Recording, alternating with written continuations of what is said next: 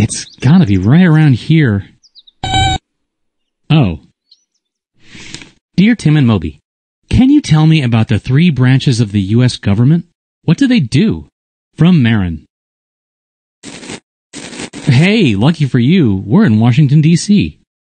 When the Constitution was drafted, the framers divided the federal government's powers between the legislative, executive, and judicial branches. The Capitol building is home to the legislative branch of government. That's Congress.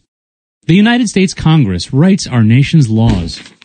The Congress is made up of the House of Representatives and the Senate. Both are made up of people from every state. There are a total of 435 seats in the House of Representatives. The number of representatives sent to the House varies from state to state. The bigger the state's population, the more representatives it gets. The Senate always has 2 representatives per state. So, with 50 states, that makes 100. Voters elect 2 senators from each state, regardless of population size.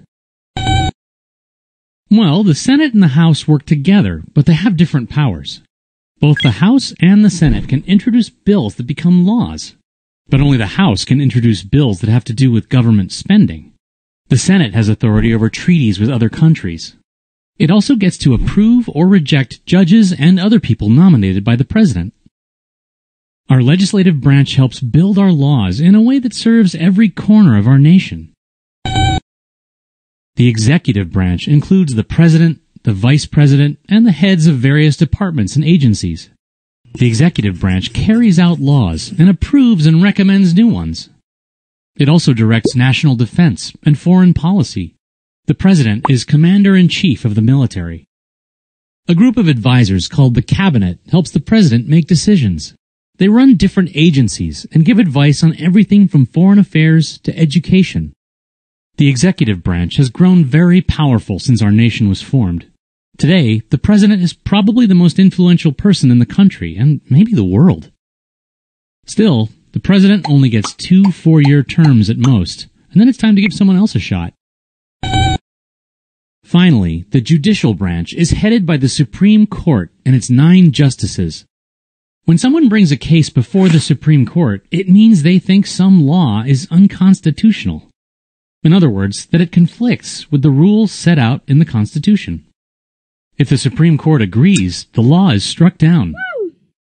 The Supreme Court is the highest court in the country, and their decisions overrule those of all other courts. The lower courts use the Supreme Court's rulings as guidelines. So each ruling helps shape the law of the land. Well, the branches work together in a complex system of checks and balances. The framers of the Constitution didn't want any one branch to have too much power. So each branch is limited by the other 2 in different ways. For example, Congress presents a bill to the president, but the president doesn't have to sign it.